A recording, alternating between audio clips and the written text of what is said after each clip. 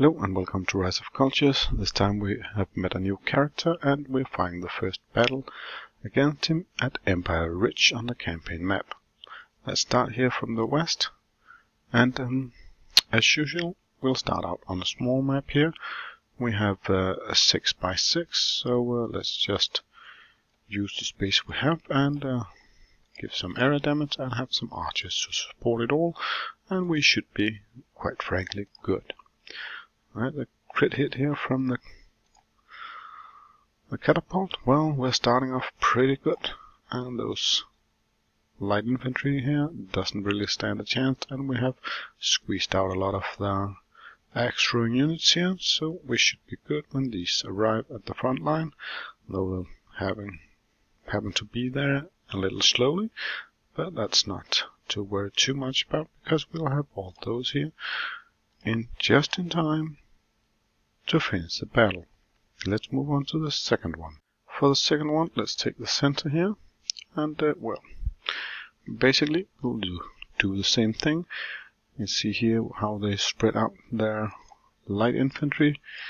It shouldn't really matter for how we set up, and we should be good with how we start as well. This time let's pause a little, because then they can attack here in unison, which is great for us, because let's just admit it, we hit those archers here way harder, and they have no chance against the matched forces that we sent at them, and we can have all surviving units here at the ranged troops. Let's move on to the third battle, and here we are at the final battle. And they put it up in 2 waves. It shouldn't matter much to us, but we should be able to diminish these troops quite painlessly. But on a difference to what we did at the second battle, we'll not wait for the reinforcements to come, because we want them to keep those occupied and have them throw a little less at our infantry, because they can handle one group quite easily, but not 2.